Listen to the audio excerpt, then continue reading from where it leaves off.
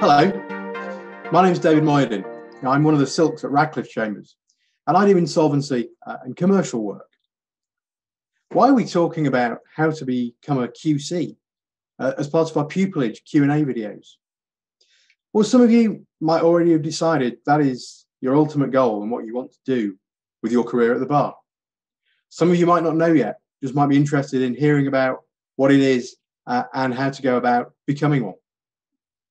So what is a silk? Silk is the colloquial term for a Queen's Counsel, for a QC. And it comes from the fact that the gowns that we wear in court used to be made only of silk. You've still got that choice now, but you don't have to have a gown made of silk, but the name has stuck around and people call us silks. What do? We lead on cases. We get brought into fewer but bigger cases, so the volume of work you do goes down when you stop being a junior barrister and start being a silk.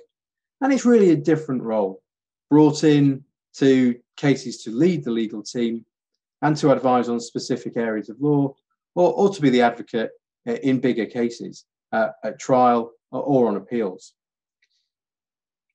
How do you get to be a silk? Well, there's an application process. An organisation called Queen's Counsel Appointments looks after all that, and it's a merit-based application, a long form to fill in, lots of referees to be contacted. And if you get through that first round and are sifted through, then you get an interview. And if that goes well, then you get a letter that tells you you've been appointed as Queen's Counsel. And then there's this fantastic ceremony where you get to put all the fancy dress on, all the ceremonial dress that QCs wear, and spend a day being congratulated. It's a really nice thing.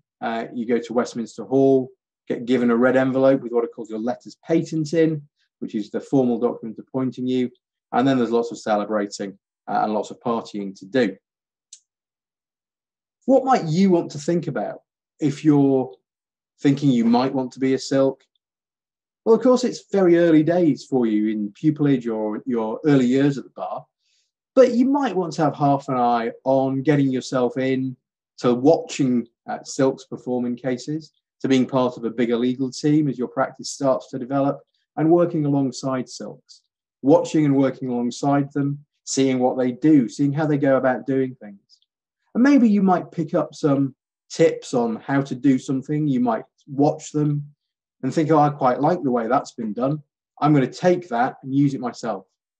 And equally, you might watch them and say, that was awful. I'm never going to do that.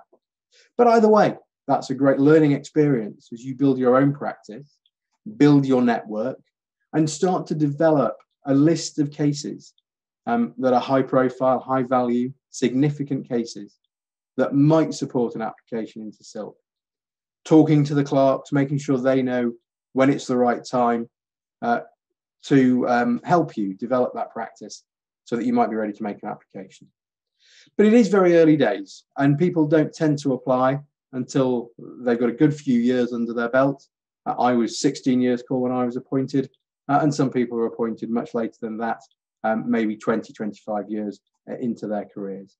Doesn't matter how long you've been doing the job, it's when you're ready to apply that your application can be made.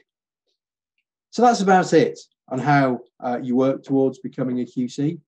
The very best of luck with your search for pupillage and in your careers. Thanks for watching.